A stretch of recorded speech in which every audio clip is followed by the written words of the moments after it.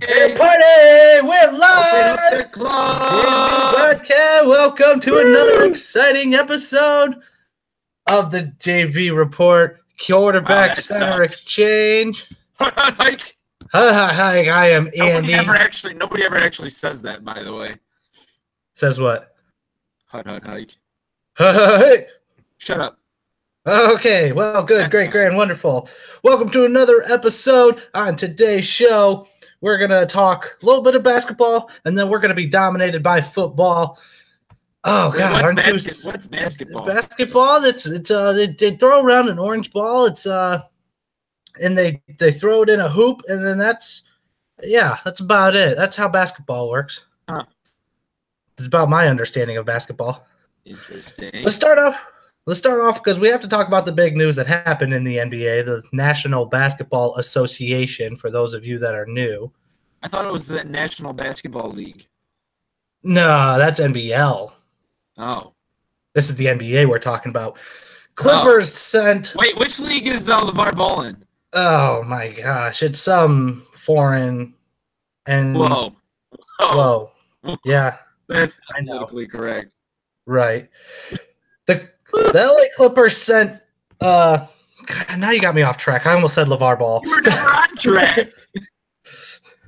The Clippers never actually the Clippers sent Blake Griffin cross country. Number one, they never told him. He found out by Twitter that he was going cross country. And number two, they sent him to the Detroit Pistons. Three-foot ball. Yeah, Detroit basketball. All right, that was terrible. Yeah, it was. All right, little shoddy that they didn't tell him, or I mean, to find out on Twitter that that's what happens all the time in pro sports now. Oh, Twitter is the way to find things out. Or Sports Center or Facebook, but nobody watches Sports Center, so I guess Facebook or Twitter. Mostly Twitter, though. That's true. Yeah. What do you think about the Pistons' chances this year now that they have Blake Griffin? Well, I was actually at the Pistons-Cavs game on Tuesday, and boy, did the Cavs suck. Hey, we're kind of talking about the Pistons, but hey, we'll talk about the Cavs too. Isaiah Thomas looks like a kid dressed up as Isaiah Thomas for Halloween. Oh, jeez. So that was a good one. For those of you just joining on the Instagram feed, checking out the Andy Cam on Instagram, thank you so much for joining. AJ says that Isaiah Thomas looked like a little kid dressed up as Isaiah Thomas at the basketball game. Anyways, moral story is the Cavs suck, and the Pistons have a shot because the Cavs suck. Every team in the East has a shot right now because the Cavs suck. Yeah, the Cavs are. AJ says that the Cavs are. But it's going to be Boston and the Cavs in the conference finals. So. And who's going to win that? The Cavs. Cavs, probably. He thinks. I'm still not going to go against the Cavs, but they suck. They're booty cheeks. They are as bad as it gets. How about we get on topic and talk a little bit about Blake Griffin? You know, I mean, it's always fun to talk about the Cavs and how bad they're doing, but what impact does this have on Detroit basketball? I mean, we're looking forward. Full season his entire career, he hasn't played 70 games in the last 4 years. So if he's on the court, he's going to play games. Pretty good, but if he's injured, it's pretty much a wash. Which he will. Well, he's not injured now. I mean, he made his debut Thursday. He's going to get injured because he's Blake Griffin and he sucks. I mean, all this guy does is jump over Toyota Camrys. Give me a break. Jump over Shaq and then come back. Oh, he's better than just jump over somebody. Jump over Yao Ming. Don't jump over a car. That's a joke. You suck, Blake Griffin. You jump over jump over a car. Come on, man. Leave Blake Griffin alone. What did he? I can't even jump over my own couch. How am I going to jump over goodness. Jeez Louise. How's this do for the city of Detroit? Not just the basketball operations of Detroit, but the city of Detroit. I don't think it does anything, to say the truth. No? Well, brought some hype to the city of Detroit, brought hype to Detroit basketball, especially moving into a new arena. And yesterday, but now that the introduction's over, nobody cares again.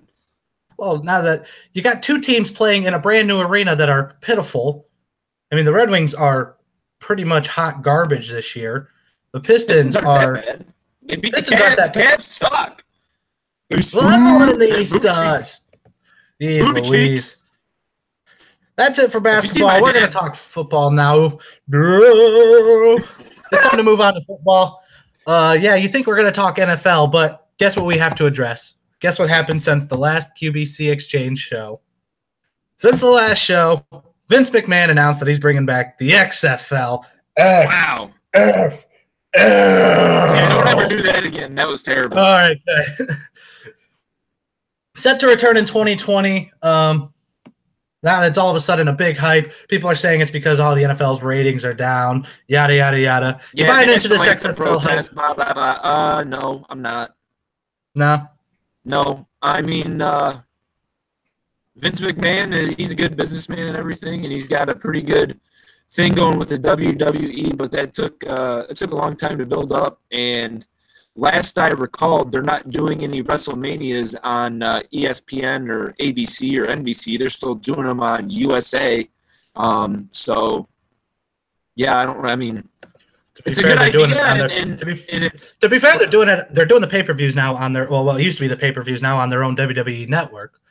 Just like NFL plays some games on the NFL network, just like MLB plays some games on the MLB network. Yes, we see the NFL and the MLB and the NBA all have contracts with ESPN, Fox, ABC, CBS, NBC. Who's to say that they can't get one? I mean, you get enough hype. I've never ever seen WrestleMania on any of those major networks ever.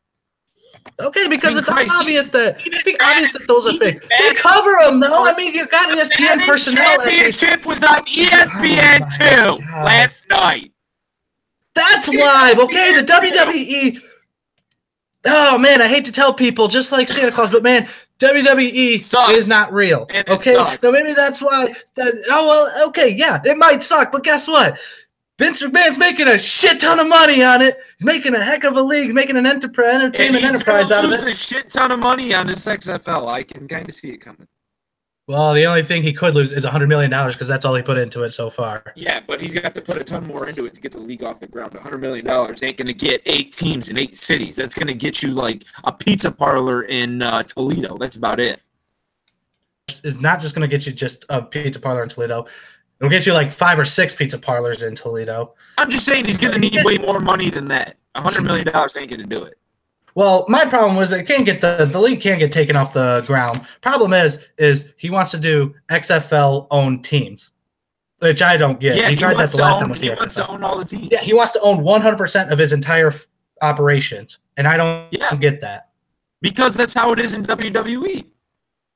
Well, yeah, I mean, he owns everybody in the WWE. Right. They all have contracts with him, and that's what he wants. That's the way he does his business, and that's how he wants to continue to do his business. He doesn't want to change how he does his business. He just wants to make the XFL family-friendly environment, and we're going to put the game, we're going to give it back to the fans, and blah, blah, blah. I talk like this now. I used to talk like this, but now I talk like this.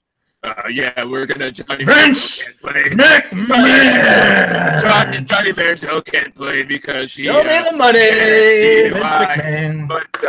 But Tim Tebow, he can play because he loves God. Yeah, he invited Tim Tebow into play, but he didn't specifically name names, but he pretty much labeled out Johnny Football not going to be able to be in the league. Yeah, but the thing is if he wants to get at least halfway decent talent, he has to take all the exiled NFL players like Johnny Manziel and Aldon Smith. He has to get them and let them play because he's not going to have any attraction. Just waving to my Instagram cam. Hey, guys, how's it going? Got your special Andy Instagram cam only. We got the Quarterback Center Exchange show going on right now. Too bad you guys aren't watching along right now. Oh, you're a fine. I am fine. Hypothetically, let's hypothetically be on the XFL train for a little bit, just for debate's sake here. Choo-choo. We're on it. Yep, here we go. Choo-choo. The 8 teams, there was a poll going on, and 8 locations that were favorited because the league announced that there would be 8 teams. 8 favorited locations consisted of 4 in the West, 4 in the East, San Diego, Vegas, Portland, and Omaha. And 4 in the East, New York, Birmingham, Alabama, Columbus, and Memphis, Tennessee. Obviously, New York and San Diego, Vegas put aside. Would an NFL franchise succeed there? Do you think that's why he's kind of like pushing for the XFL to get like these mid-major cities that don't have a team like Columbus. I think a team could succeed in Columbus. Birmingham, Alabama, I think a team could succeed there. Do you think that's why he's doing this? Yeah, maybe.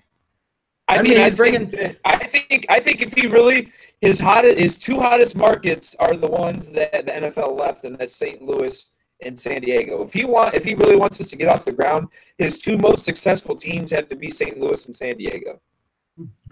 I would agree. I do think that a team Vegas, he should not go. He should not go to Vegas. He did have a team in Vegas when they ran it last time when they ran the XFL, but he can't go there. They got the Raiders. They've already got the Golden Knights. They've got too much going on there. There's no actual populace. It's all just tourists and all that crap coming in there all the time. Do you think that another league team could succeed where an NFL franchise already exists? Because they're going to be in opposite seasons. You don't think so? No, you can't. Even though they're in opposite seasons? Teams, no. All right. We'll talk more about the XFL. We just want to get the hype going. Well, AJ's being a Debbie Downer about it. I'm personally excited. It's bringing some jobs to a mid-major city, giving football opportunity to those who aren't exactly NFL qualified. But speaking of the NFL, let's move on to the NFL. We're going to talk NFL the rest of the show because we got to start off with that the Alex Smith trade to Washington, which kind of took me by surprise. I think it took a lot of people by surprise. Who did it take by surprise? I don't understand. What was surprising about it? The Redskins making a move? I knew Alex Smith was going to be on the move. I kind of thought he'd be going like somewhere that didn't already have a quarterback. Well, but Washington doesn't have a quarterback. They don't have a quarterback under contract. I guess that's true. What are we talking about here? Well, your initial thoughts? I think it was a good move by the Redskins. I mean, Alex Smith has officially been deemed the ultimate bridge quarterback in the history of the NFL. You bring him in for 5 seasons until you find somebody you like, and then you trade him. That's what the Niners did. That's what the 49ers did, and hopefully Washington will be his last stop, and then he can just retire with all his money that he's made. But he's a serviceable quarterback. I like the guy. He just can't win the big game, so. That's the key. That's the thing I was going to say about Alex Smith. He just can't win the big game. I would take him with the Cincinnati Bengals any day of the week right now. But with the Redskins situation, you can't – in a business environment like the NFL, they can't continue to let Kirk Cousins dictate how they're going to do their life. So, Kirk Cousins was going to cost them after that trade. What? Is everyone else in a better place? Do you think the Redskins are better off after that trade? Do you think that trade? And do you think Alex Smith is in a better position? I don't think the Chiefs are because I don't think Patrick Mahomes is the guy. But I could be wrong. But I didn't see anything from him at Texas Tech that I thought was that special. And then when he played in that final game this year, he was decent and he's got a big arm. And I'm sure I'm going to have to eat my words because Andy Reid is a quarterback genius. But I don't think he's that great. I don't think he's any better than Alex my Smith. Instagram cam. I love all of you watching on Instagram. Oh my God! You got your personal Andy cam on Instagram, and I'm so grateful to have you all here. Can anybody see the under sweat of his under tit? I don't think anybody can see that. There's a reason behind this. We'll get into later. Side boob. That's my side boob. I do think Andy Reid is a good coach. I think Patrick Mahomes needed another year under a proven successful quarterback. But, I mean, he had a great game as one game that he played, or a good game that he played, the one game that he played in. He's ready to take over an NFL franchise, let alone a competing NFL franchise. I mean, he could take over the Browns today. But is he ready to take over a team that competes in the AFC West every day? My money's on I don't think so. But, again, Andy Reid, quarterback guru. We're going to see what happens there in Kansas City. Where do we see Kirk Cousins end up? Well, there's about 20 teams in the NFL that need a starting quarterback. So, okay, let's just cut it in half. Let's say there's 16 teams that need a starting quarterback. We'll cut it in half. We'll cut the 20 in half to talk about. And the number one team that needs a quarterback that's probably going to land him is going to be Denver. They'll probably get rid of some salary cap into Demaryius Thomas. Yeah. I'm still thinking Cleveland. John Elway has proven he can't draft well, especially at the quarterback position. and he's going to That's take true. the proven commodity every time that he gets the chance. So you bring in That's Kirk true. Cousins for 10 years, and you don't got to worry about quarterback for the next 10 years. And Kirk Cousins doesn't even have to play well in Denver. He just has to be better than Brock Osweiler, Paxton Lynch, and Trevor Siemian, which is not that hard. It's They're going to be in the Super Bowl. Jeez. Do you think he's Super Bowl bound quarterback with the Denver? I mean, I get that Denver's a good team. Denver's got a good team around. Denver is automatically a top 2 or top 3 team in the AFC and a Super Bowl caliber team with Kirk Cousins at quarterback. But regardless, Denver still has to make the salary cuts. So I still lean with the Browns. They're going to offer him a ton of money. The Browns are not going to get Kirk Cousins. You don't think Kirk Cousins is going to Cleveland? No, nobody wants to play in Cleveland. Nobody wants to play in Cleveland, according to AJ. Which is true. I mean, Cleveland! Like, you remember when LeBron James did that shindig? Yeah. Even LeBron James doesn't want to play in Cleveland. He's going to leave to Golden State. God, I don't want to talk about that right now. You don't want to talk. That's okay. I don't want to talk about that either because he's not going to Golden State. He's not going anywhere in the NBA. He's going to stay. I hope so. Maybe not that, but let's talk the Super Bowl now. In case you guys forgot, we have a football game coming up this weekend. It's the last game of the year until probably about August, September time, and it's the biggest one of the year. It is the Super Bowl. This year we got 2-1 seeds, the New England Patriots of the AFC, going against the NFC number 1 seed, the Philadelphia Eagles.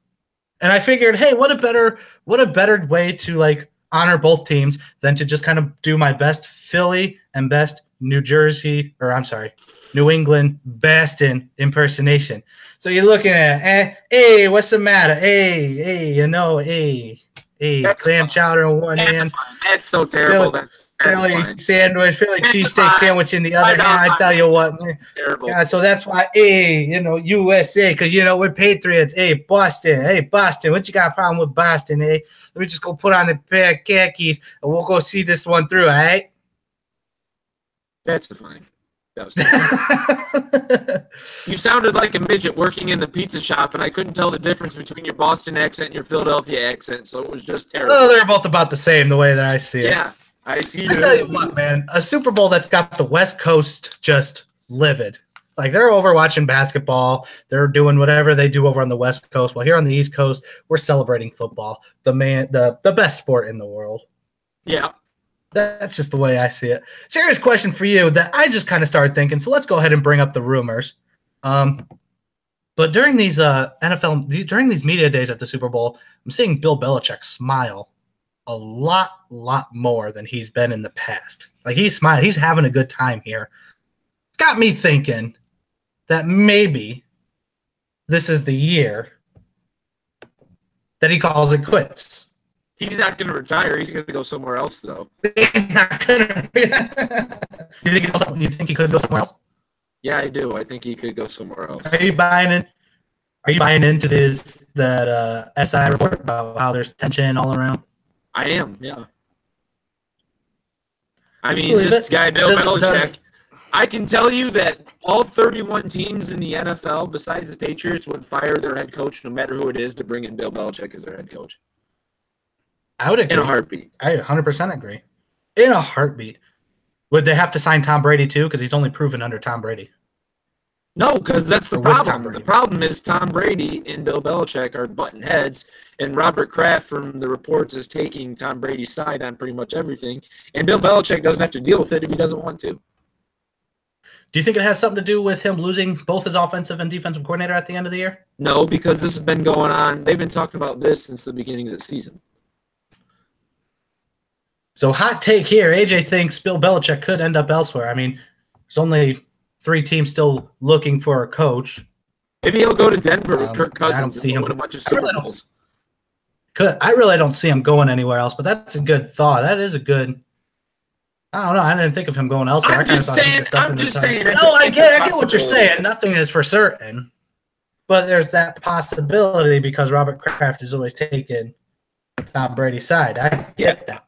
I don't know. I mean, I don't know what the deal is there, and it could all get fixed, and they could stay for another 2 or 3 years. But I know that the tipping point of the whole thing was when Robert Kraft basically went to Bill Belichick and demanded that he traded Jimmy Garoppolo because Tom Brady wanted it to happen. Because Tom Brady felt insecure and he felt tension that he was going to lose his job in the next year or two because Bill Belichick, don't mind him, would definitely pluck Tom Brady out of the starting lineup if Jimmy Garoppolo was better than him. Agreed. Belichick would do what's best for the team. That's what a head coach is supposed to do. But not in the NFL. Not in when the your NFL. quarterback. Not if you're Tom Brady. Not when you're the Patriots and your quarterback has won you 5, possibly 6 Super Bowls. I mean, you let the guy play till he's laying in a hospital bed if he wants to. You owe him that, right? You don't owe him that. You do owe Tom Brady. I mean, I rarely say you owe someone that, but when Tom Brady has, after this year, I do think when he gets more rings than he has fingers on his hands, I think you owe him a little something. I mean, to be honest, I'm not even going to lie to you. The most sick thing that I still feel about quarterback situations is when Joe, what's his name? Theismann? Joe Montana, when he got hurt for the 49ers and then they put Steve Young in and then they just shipped him off to Kansas City. That was one of the most disrespectful things they could have done to him. Steve Young should have never been there, to tell you the truth. I mean, he won him 3 Super Bowls or 2 Super Bowls, whatever it was. And I know Steve was good and he won a Super Bowl and everything, but they should have never got rid of Joe and let him retire a 49er. Couldn't the same be said about Alex Smith right now, just after that trade? No, Alex Smith never won you a Super Bowl. What has Alex Smith done? It's all about the Super Bowls. I'm talking about legacy and cementing your team. Like the 49ers were the team of the decade in the 80s. And the Patriots have been the team of the last 20 years because Tom Brady's playing quarterback. Fair point. Tom Brady and Joe Montana are on different levels. Everybody always called Joe Montana the greatest of all time. If you have the greatest of all time at quarterback, you let him do whatever the hell he wants. Is that kind of an NFL unwritten rule? It should be. I know a lot of people disagree with it, but it should be. I mean, people always live for the now. The Patriots fans, I can guarantee you, if Tom Brady starts sucking, they might be some of the most greediest fans and just begging for him to be gone. They probably would. I don't know that taste personally, but we get that taste for blood. We're like, oh, we got a championship. Yay, we owe it to this guy. And then you just keep winning. That's your expectation every year, is to just win it. And I mean, if you're not winning, even if like Tom Brady would go out there and keep playing if he were to broke his finger. I mean, he's got a scratch on his hand and he is still playing. He would do anything to get out there and play. But these fans, like, if he was to like suck all of a sudden, the Patriots fans would just get him out of here. Get him out of here. Go back to Boston. Stop! God, it's terrible. He's an embarrassment to Boston. That's a fine. I'm done talking about this. You looking forward to the Justin Timberlake halftime show? No. Next question. All righty. We'll skip about talking about the Eagles because we talked about the Patriots for a while. We're going to close out the show today with our predictions. God, this is going to be a good Super Bowl, I think. I mean, you got the Patriots defense that is not top quality going against an Eagles offense that is not top quality with Nick Foles back there. I mean, they look top quality against a top quality defense. I will give them that. Really good against the Vikings. And then you got the Tom Brady, the GOAT. You can't count him out at all during the game. You have to play. I mean, we proved last year you have to play the entire game and more. You have to go to overtime with Tom Brady. So you got the GOAT versus the dogs, the underdogs, that is. AJ, who's winning Super Bowl Sunday? I hate to say it, but I think it's gonna be the Patriots. 6 for Tom Brady. I mean, 6 of them. You can't go against him. This could be. I mean, realistically, if Tom Brady wanted to actually retire, this would be the perfect thing. 2 Super Bowls in a row, 3 and 4 years.